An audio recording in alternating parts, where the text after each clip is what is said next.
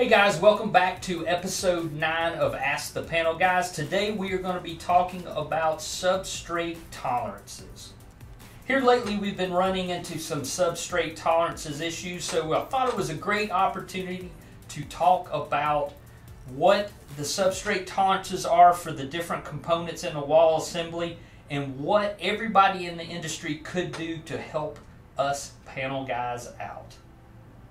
The first substrate tolerance I want to talk to you all about is the cold form metal framing tolerance. In those specifications, and I looked through quite a few today, the specified tolerance is plus or minus 1/8 of an inch over 10 feet in level, plumb, and true to line.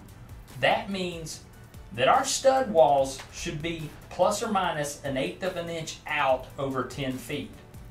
That's a very, very flat wall, but that is not what we've been seeing lately. In addition to the metal stud framing, you'll usually find gypsum sheathing or plywood sheathing on top of the studs. However, in the sheathing specification, it never really goes into what the flatness tolerance is supposed to be for this sheathing.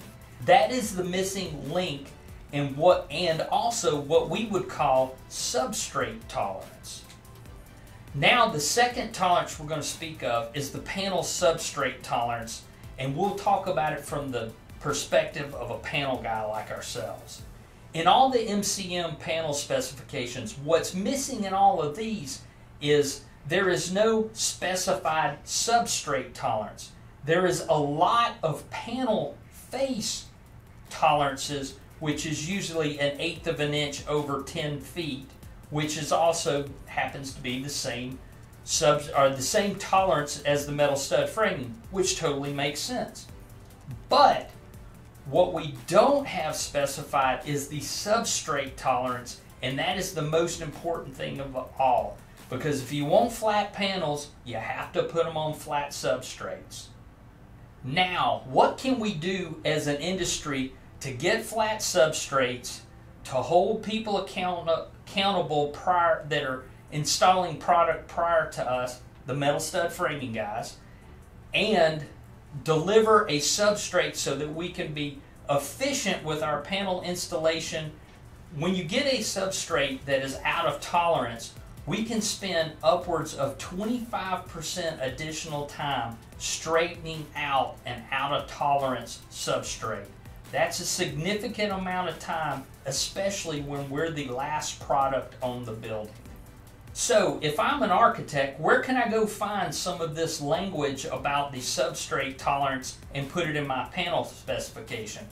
I will tell you, you can go to the Metal Construction Association website, and they have a downloadable MCM master specification that has the substrate tolerance narrative that you need to make your job a success listed in that specification. In section 1.07 project conditions, the substrate tolerance section reads as follows. The general contractor is responsible for providing a substrate with a tolerance of 1/4 of an inch in 20 feet on level, plumb, and location control lines as indicated and within 1/8 of an inch offset of adjoining faces of alignment of matching profiles. Tolerances are non-cumulative. So what can you expect if you don't have your substrate within tolerance?